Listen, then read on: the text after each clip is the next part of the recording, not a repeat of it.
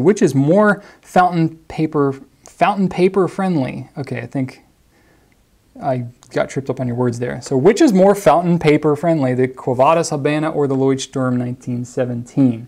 So I'm assuming you're talking about which paper is more fountain pen ink friendly.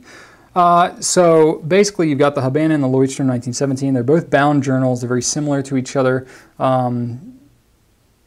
Personally, I like the Habana paper a little better. The Leuchtturm is a little more absorbent. You can watch my video on the Leuchtturm. Actually, the part 2 of the video that I did was on the Leuchtturm paper quality. I did compare it to the Habana in there. So if you see that, then you'll get to see a direct comparison. I'm not going to do that for you right now. But I will say that for whatever reason, I feel like Leuchtturm's quality, their paper quality, has been improving lately. Now, not that their quality was bad before necessarily. It was slightly more absorbent, wouldn't shade quite as nice, would have some bleeding issues if you're writing really heavy.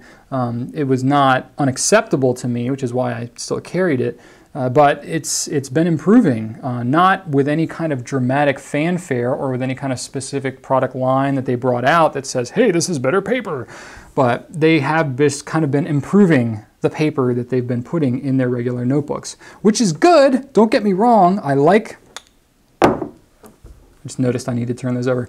I like that the paper is getting better. However, it is really confusing for you and confusing for me as a retailer when there's no indication whatsoever that the paper has improved and it just starts to come up in the notebooks. Eventually it'll transition over, but you'd be amazed at how long sometimes it takes for stuff to work all the way through the distribution chain until it gets into your hands after a change is made from the manufacturer. It might take a year, 2 years, depending on how quickly a retailer is turning stuff over. So, that said, I do kind of wish that they would say some kind of official statement. I've even inquired with them because I've had people ask me and say, hey, I bought notebooks over multiple years and this paper is way different than it used to be.